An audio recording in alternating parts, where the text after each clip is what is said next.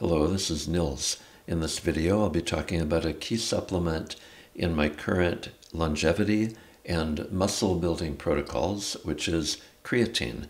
Nothing in this video is intended as or should be taken as medical advice. I found myself drifting into sarcopenia 2 years ago, so I set out to see if I could build some muscle. Fortunately, I was able to. Taking supplements, including creatine, was part of what made this possible. Now, to be clear, I was taking a bunch of different supplements during this time. I also made some major changes in my diet and in my exercise regimen. I just wanted to focus on creatine as one element of that in this video. As we age, we lose strength and muscle mass. According to one of the studies that I'll link to below this video, creatine shows evidence of increasing strength and lean muscle mass and helping the muscles recover more quickly after workouts.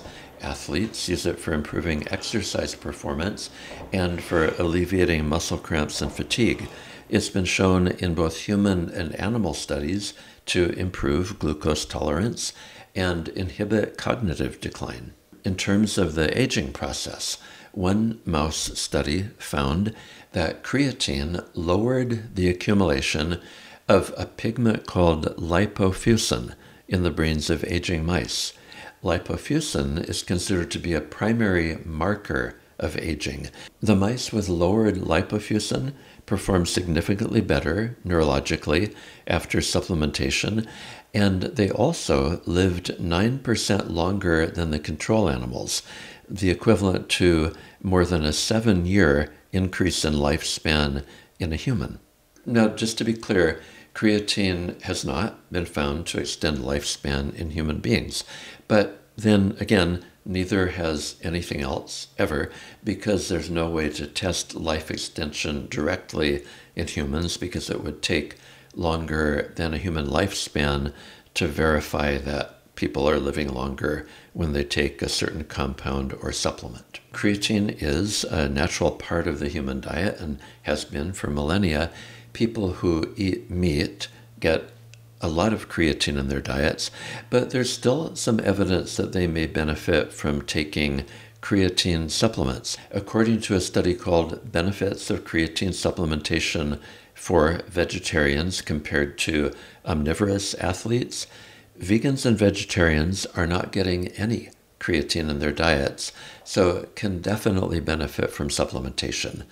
Now, we can make creatine from other amino acids, but they need to be present in an exact balance for that to happen. Now, some life extension purists have expressed a concern that creatine may be activating mTOR.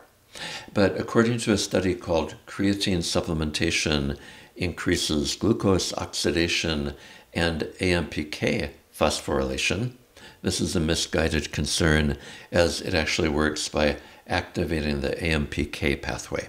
As with any supplement, you should, of course, read up on the benefits and possible side effects before taking it. There are certain groups of people, like pregnant women, who might have particular concerns. I'm not recommending that people take creatine. I'm just explaining why I find it very interesting, and I consider it a key component in my own anti-aging arsenal.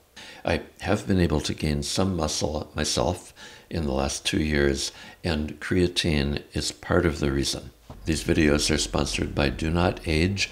They do not sell creatine at the moment, but they do sell several other compounds that I find helpful. I would particularly recommend that people check out their CERT6 activator. For a 10% discount on the products on their website, use the discount code PATHWAYS, being sure to type it in all caps. Thank you for watching. I'll see you in the next video.